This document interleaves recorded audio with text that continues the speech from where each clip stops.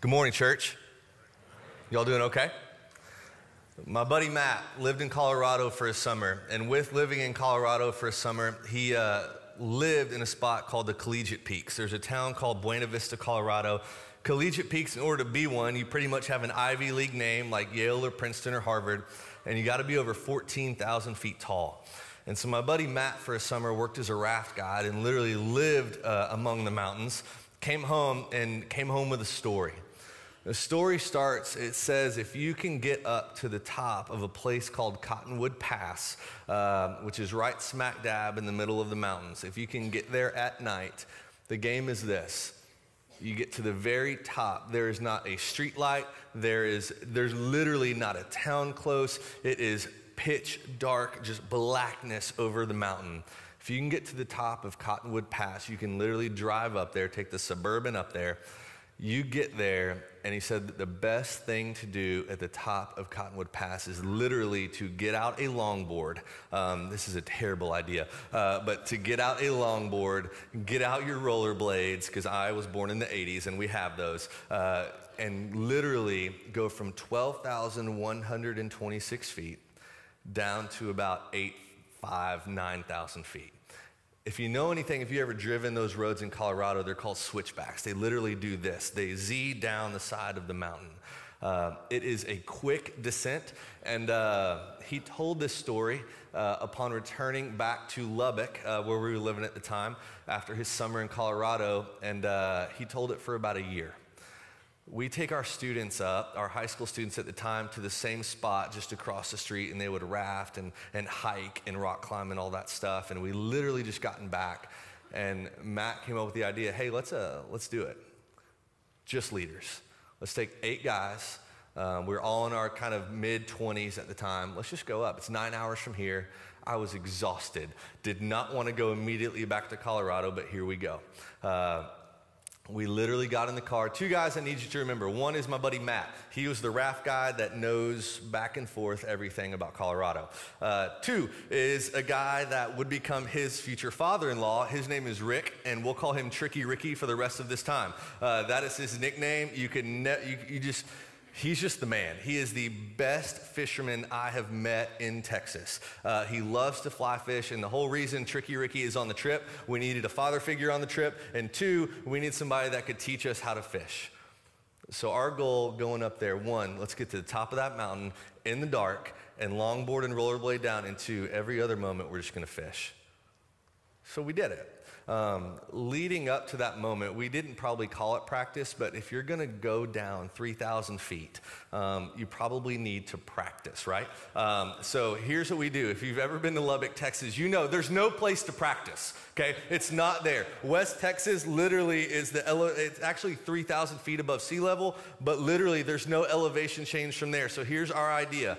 We went to the Texas Tech garage, okay? This is what happens. It's 6, 7 stories. It is the biggest mountain in town. So what we do, we drive to the top on a Saturday when students aren't there. I kid you not. Drive to the top. You get out, get your rollerblades out, put them on, or your skateboard, whatever you need, and you can literally zigzag down that grade of that parking garage till you go from floor 6 to floor 1. Here's the coolest thing. It is a redneck ski lift. Why? Because you get to the bottom of 1, and lo and behold, there's an elevator. Okay, it's beautiful. You literally hit the button. There was a really random professor that got on there one time, and he was looking at me. I've got rollerblades on and a helmet.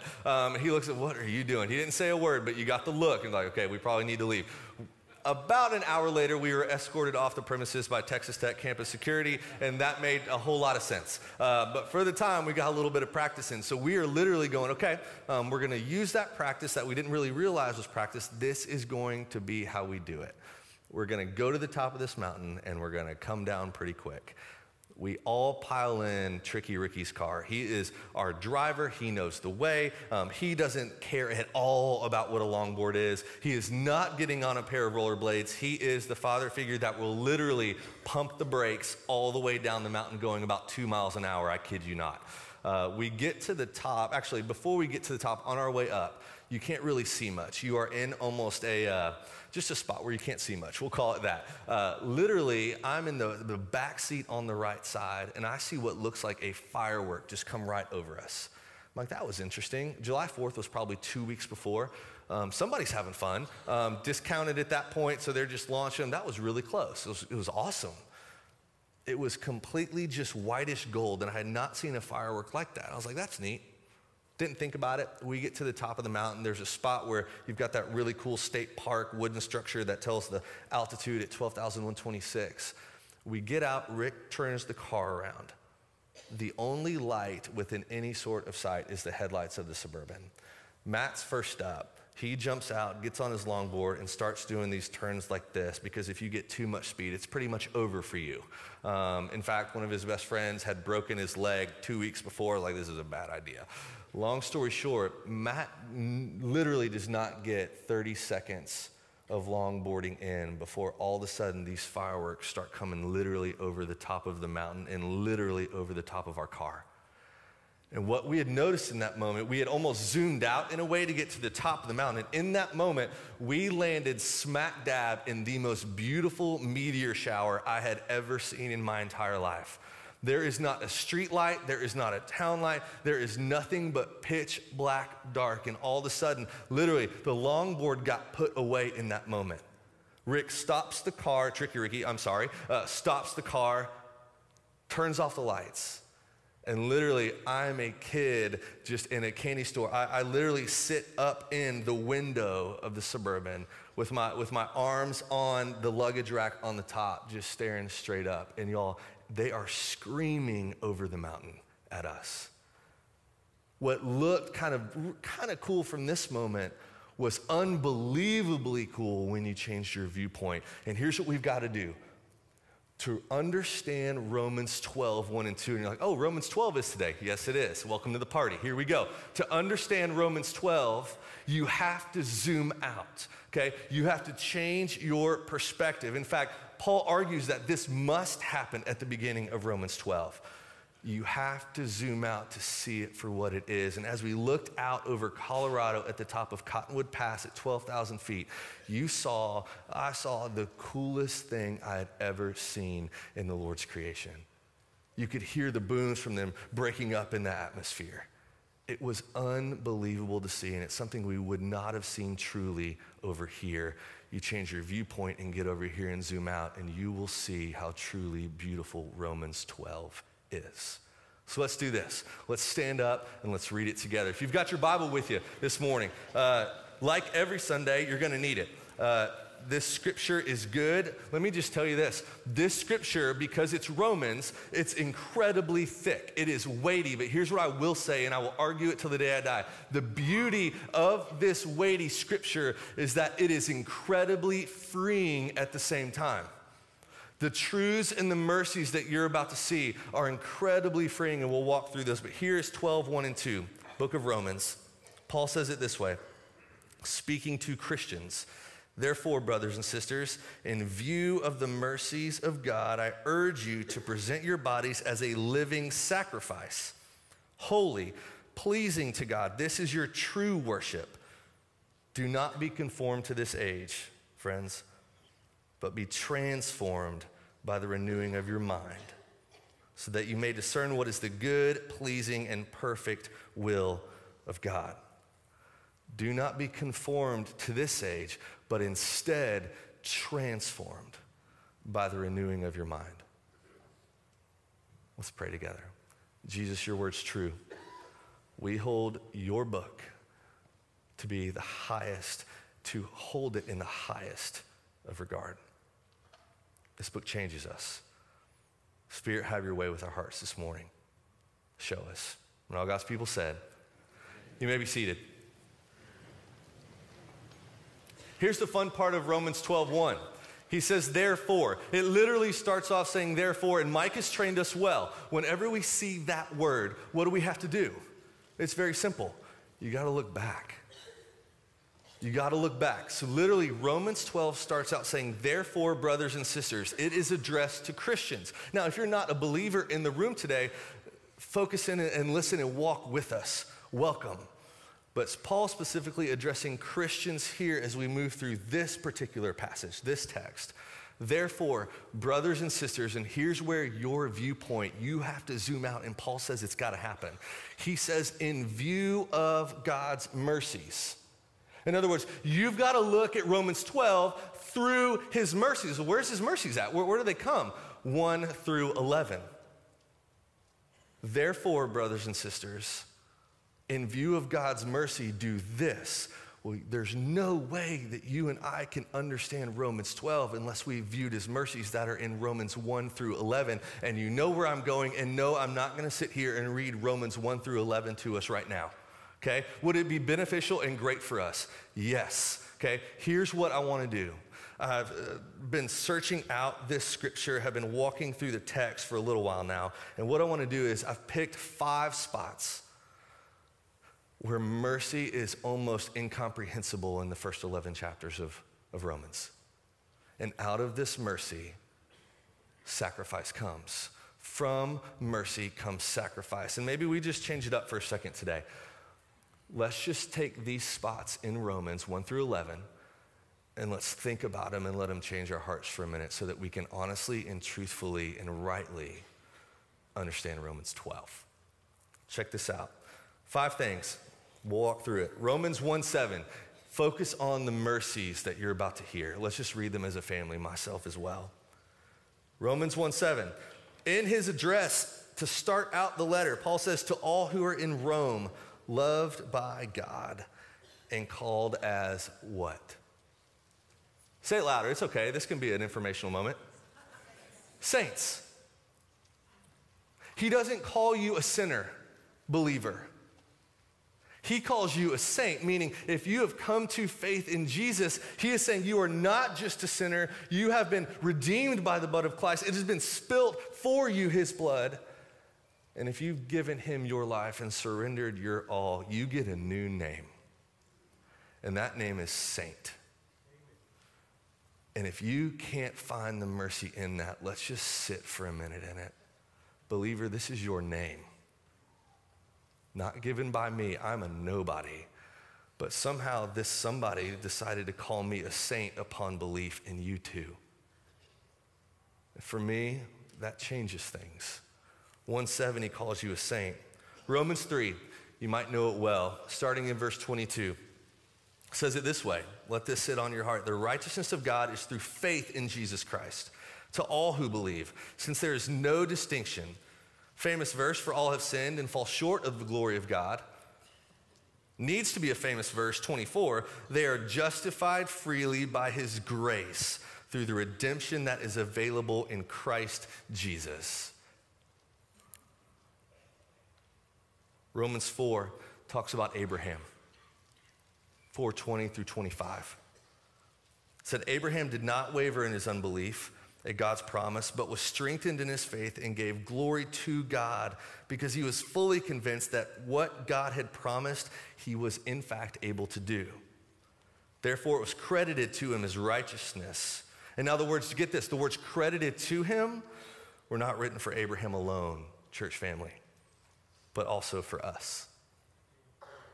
It will be credited to us who believe in him who raised Jesus our Lord from the dead. 2 more. Romans 6 comes in at 22. I can't shake this right now. But since you have been set free from sin and have become enslaved to God, you have your fruit, which results in sanctification, and the outcome is, quote, eternal life, exclamation point. If you love punctuation, our English teachers in the room, you're gonna dig that. Paul is pumped about the fact that this word, that these mercies have the power to change your heart for eternal life and also contain the power to transform your thinking as a believer every day. Every day. Let me say it one more time. Paul is stoked, pumped, jazzed at the fact that literally this word, these mercies, Romans 1 through 11, can turn your heart to salvation, and after that moment, every day transform your thinking to look more like Christ's thinking. It changes things. Last one. If you don't know Romans 8 well, I beg you to know it well. It's good for the soul. It's good for it. Romans 8, verse 1. Actually, let's do this. I haven't done this. Can we, if you want to put that on the screen, actually, don't do that. I didn't give you guys that thing. If you've got Romans 8, verse 1 and 2 and 3, can we just read it together? Is that fine? Because it's for all of us. Maybe as a symbol of that, let's read it together. Here we go, Romans 8. Therefore, there is now no condemnation for those in Christ Jesus, because the law of the Spirit of life in Christ has set you free from the law of sin and death. Let's stop there. It says there is no condemnation for you in Christ Jesus. My question to that is, do you believe it? Have you let it sit and just start working in your soul? Preach that gospel to yourself every morning. These are mercies that are absolutely true. And my beg to you, my thought to you, I would beg you is this week, when you get time, is to sacrifice moments so you can get into Romans 1 through 11. Because the more you get into 1 through 11, Paul says it's got to happen. It says, in view of 1 through 11 of those mercies, here's how 12 works. Let's check it out. Romans 12. Here we go. We've got a little bit of a baseline for it now. Let's walk in it.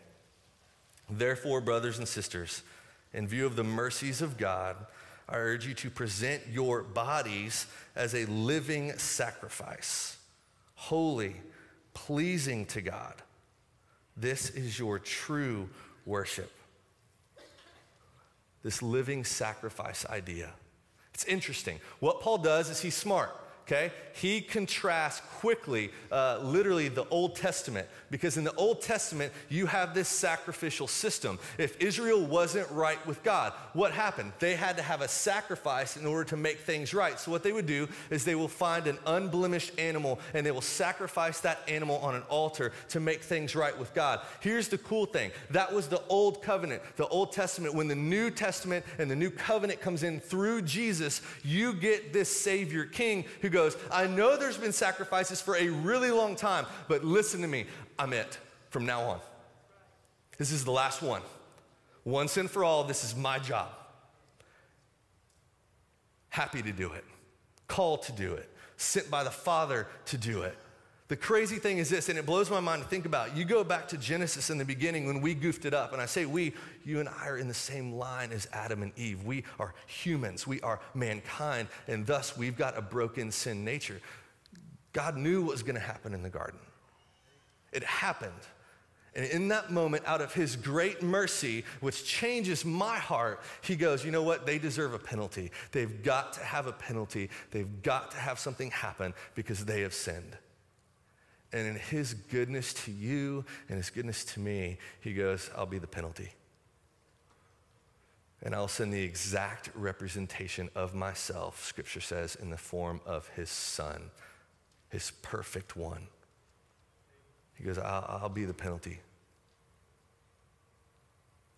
And in so doing, church, completely takes the idea of sacrifice and literally places it on its head. Literally goes like this. What sacrifice meant in the old covenant, death.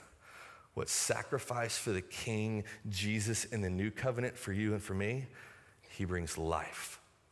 The illustration has completely changed because of what Jesus has done.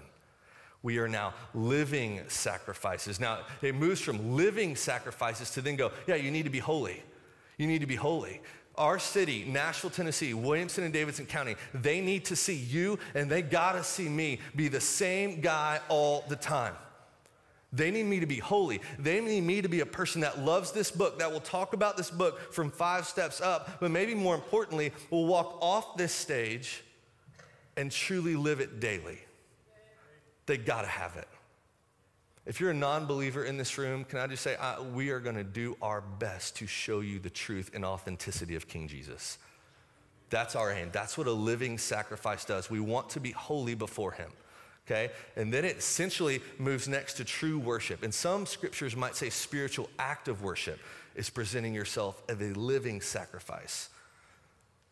I didn't get what that exactly meant till I was sitting in a coffee shop back in Texas, and literally I had no idea at 24 which way was up. Now, some of you are 24 and under, and you know which way was up. Congratulations. I literally had no idea what I was doing in life. I knew I'd been called there, but I was like, how do I maintain consistency as I teach these students and as I try to be in the Word? How do I do that? Because here's my schedule. It's crazy.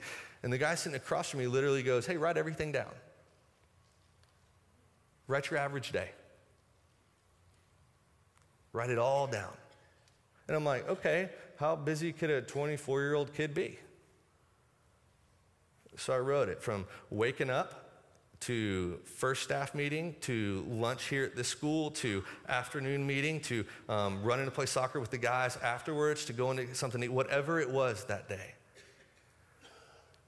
And I know your schedule is probably 10 times busier than mine. But he said, write it all down. So I wrote it all down on a napkin, okay? We had computers, no paper, stole a napkin. It's literally on a napkin. I challenge you to do it too. And I wrote it all down, and this guy says to me, these are not obstacles for you being a sacrifice. It's actually, he's presented you with the perfect opportunity.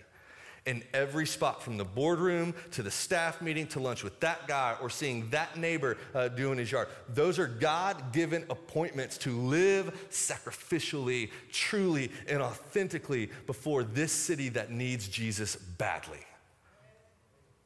So what does it look like? And I urge you, when we leave this place and you get a moment alone to just think through these mercies of God, write out your schedule. Yeah, you never know. That email's going to show up out of nowhere. It's going to wreck your whole day, and you're going to have to reshape and reframe. But how do you, even in that moment of getting an email where everything changes, you show up and go, okay, God, you knew this was going to happen. How do I live sacrificially in this situation for the glory of God and your kingdom? Holy, pleasing. It says it this way. Verse 1, it's all about committing. It is the act of committing. Verse 2, it's all about staying the course. He starts it this way. Verse 2, here we go.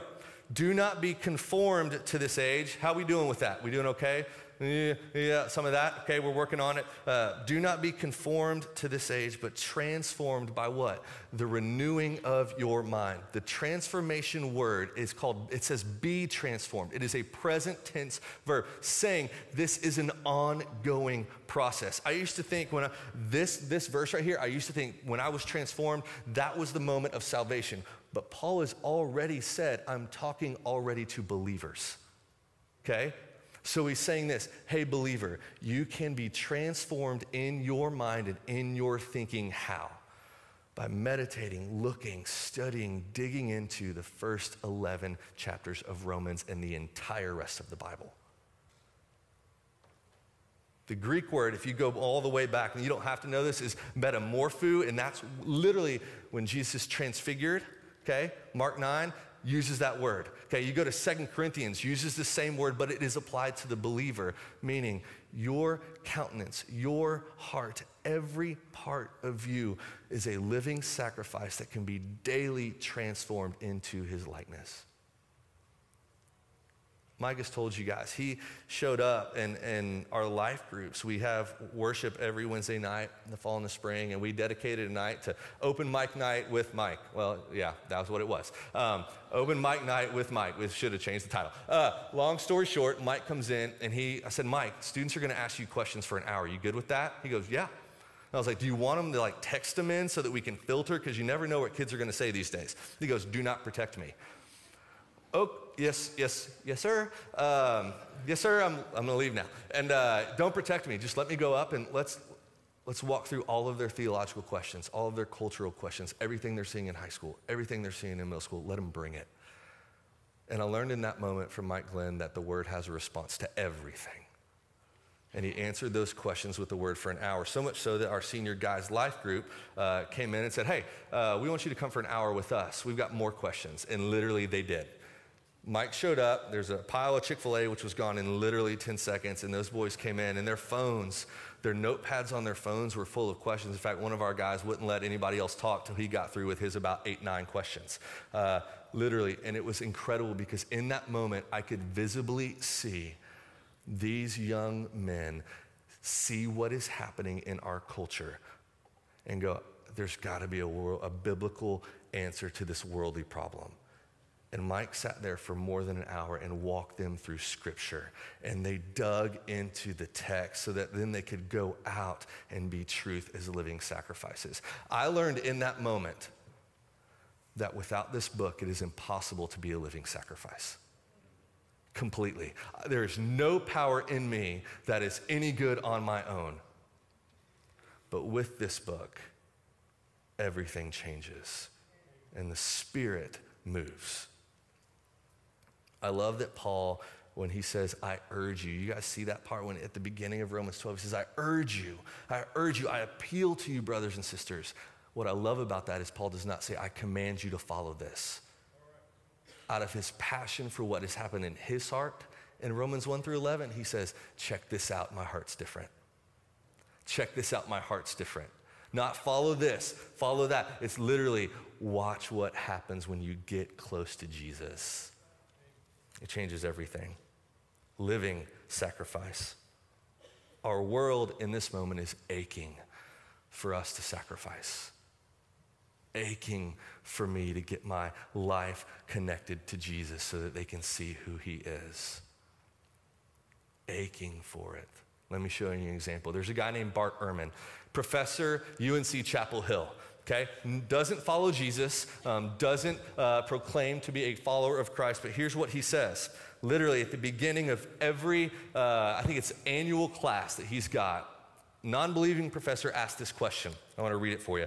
This is listed in Tony Merita's book. He is a pastor, Imago Dei in Raleigh, North Carolina, and in his book, he lists this. It says, Bart Ehrman tells of an annual scene in one of his classes at University of North Carolina, Chapel Hill. He asked the class, quote, how many of you believe the Bible is inspired by God? End quote. He reports that quite a high percentage of students raised their hands, okay? Then he asked, how many of you have read, insert popular author's latest book? How many of you have read this book that's out there right now? Virtually everyone raises his hand. And then he asked, how many of you have read the entire Bible, cover to cover?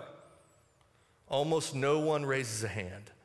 Ehrman points out, this non-believer points out the inconsistency of this practice, saying, quote, I understand why you would want to read this popular author, but if you really believe God wrote a book, wouldn't you want to read it?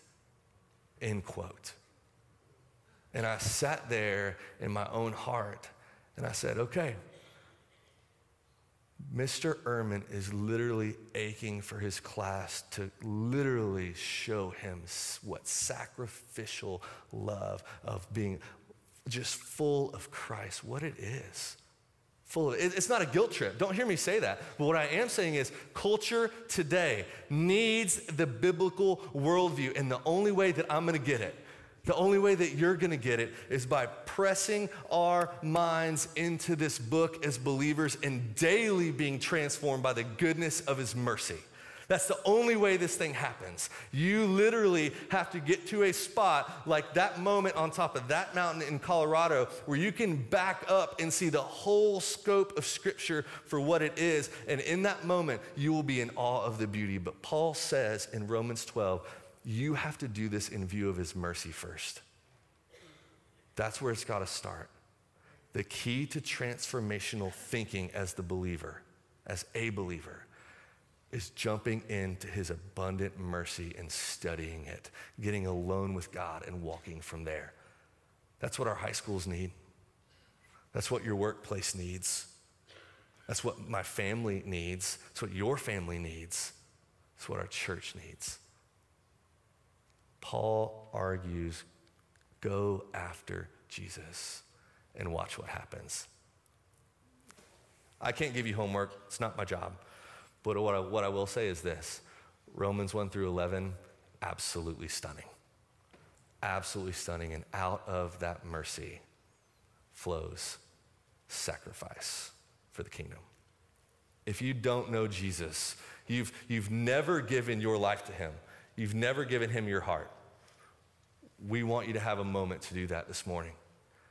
If you do not know him, David's going to come up and play. Literally, there are spots that you can find. If you go right out these doors and right over here out of this room, In the parlor, we want to meet with you. If that is too far and you get lost, here's what I want to offer. I'm going to sit right there after this is over, because I don't want to miss this moment. If you've never stared long at the mercies of God until today, and Scripture has changed you, you want to know Jesus as Savior, you just come right down here, or you can go right up there, either one.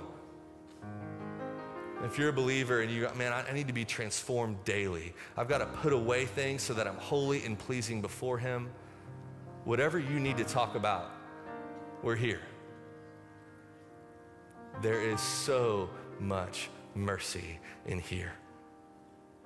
May we be and continue to be folks who are after this book for the glory of God and for the salvation of the sinner. Father, we give you this moment. It's all you. For folks who need to know you, when this song ends, if they want to move outside into the parlor to next steps, that's perfect. If they want to come down here and talk, we're here. Your word is true. It's good. Thank you for using Paul the way you did. Out of great mercy comes sacrifice. In Jesus' name I pray. Amen. Let's stand together.